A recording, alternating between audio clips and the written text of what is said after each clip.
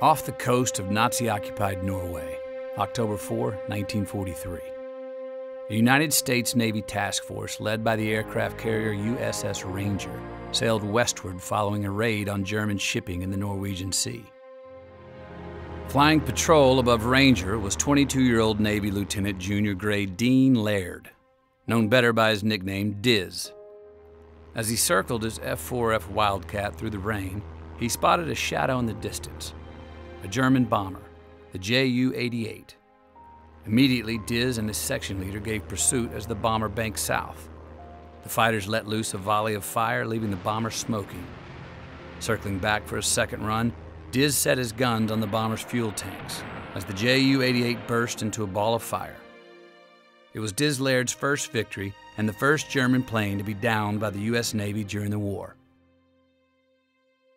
En route back to Ranger, Laird downed a second German plane, sending it crashing into the sea. Circling around, Diz watched as 3 crewmen climbed from the wreckage, holding to the plane's fuselage. The defeated crew waved as Lieutenant J.G. Laird offered a salute, then turned for home.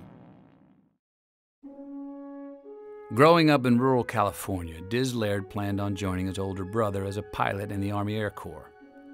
One day, while watching a newsreel, he saw the story of a battleship at sea with a makeshift flight deck, planes launching into the sky. Certain there could be nothing more fun, he determined to join the Navy. By the time he'd earned his wings in August 1942, the aircraft carrier had replaced the battleships as the dominant force in naval warfare. November 25, 1944. Now aboard the carrier USS Bunker Hill in the Pacific Theater, Lieutenant Laird joined a flight of F-6F Hellcats on a fighter sweep over the Philippines.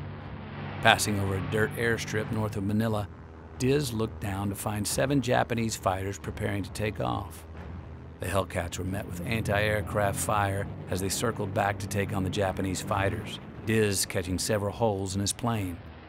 Diving from 8,000 feet, Diz fired his cannon into an enemy fighter as it burst into flames, then set his sights on another. The 2 pilots angled for position, each pressing for the advantage. Soon, with the fighter in his sights, Diz lowered his nose and let loose a burst as the plane flipped into a spin and smashed into the ground. Diz Laird continued flying missions across the Pacific Theater and was later awarded the Distinguished Flying Cross. He shot down several more planes during his tour, earning himself the coveted title of Ace Pilot.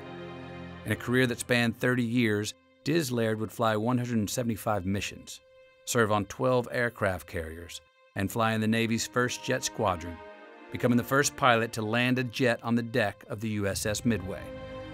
In July of 2016, at the age of 95, retired Commander Diz Laird strapped into the rear seat of a T-34C and took to the skies, marking the 100th aircraft type he'd flown in his career. More than 200 American naval aviators earned the title of Ace Pilot during the Second World War. One, Diz Laird, achieved victories over both German and Japanese planes. Called the quintessential fighter pilot, Diz Laird embodied the trademark swagger of the American fighter ace. Recalling of his service, it never entered my mind that I would get shot down. I thought I was too good. Indeed, he was.